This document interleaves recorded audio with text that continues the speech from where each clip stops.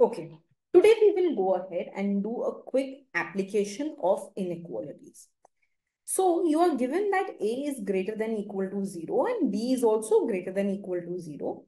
You need to go ahead and you need to prove that root AB is less than equal to A plus B by 2. This is what needs to be proved. Right? Let's try to see how we will be doing it. So we know that A plus B whole square is equal to A square plus B square plus 2AB, right?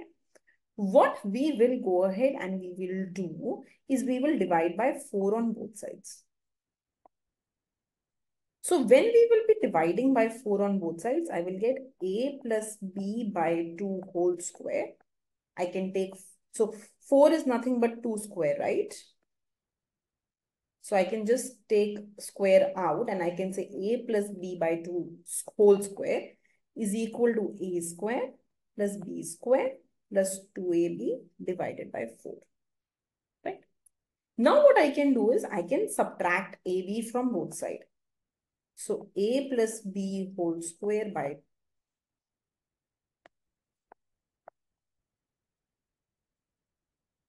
I can just subtract AB from both sides. So minus AB is equal to A square plus B square plus 2AB by 4 minus AB. I have gone ahead and I have subtracted AB from both sides. So this will give me A plus B whole square minus AB is equal to A square plus B square plus 2AB minus 4AB by 4. I have just multiplied this denominator. I have taken common, right? So now when I just go ahead and I do this, I will get A plus B by 2 whole square minus AB is equal to A square plus B square minus 2AB by 4, right? If I look into the right hand side, isn't this the formula of A minus B whole square? So I will get this as A plus B by 2 whole square minus AB is equal to A minus B whole square by 2 square. I have written 4 as 2 square.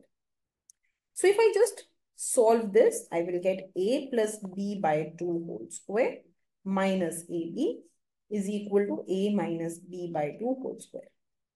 Now, there is a property of squaring the numbers that whenever you square any number, it will always be greater than equal to 0. This is a property known to us. Square any negative number, you will get positive. Square any positive number, you will get positive. Square 0, you will get 0. So whenever you will square any number, whatever, whether it is negative or positive, whenever you will square anything, it has to be greater than equal to 0. So we know that since A minus B by 2 whole square, because I am squaring this up, has to be greater than equal to 0. And this is RHS. And RHS is equal to LHS. So if this is greater than equal to 0 and this is equal to this, so we will go ahead and we will get that A plus B by 2 whole square minus AB is also greater than equal to 0. Is also greater than equal to 0. Is this clear? So I am saying that this and this are equal. And this is greater than equal to 0. So this will also be greater than equal to 0. Okay. Okay. So from here, I will be getting A plus B by 2 whole square greater than equal to AB. Now I will just take under root everywhere.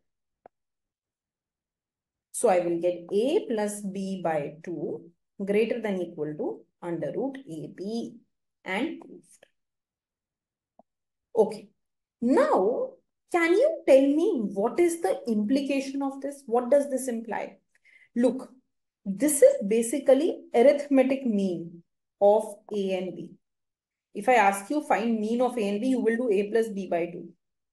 And this is basically geometric mean of A and B. So indirectly, we have proved that arithmetic mean is always greater than equal to geometric mean. This is the proof of this using the applications of inequality. Okay, beta. Thank you.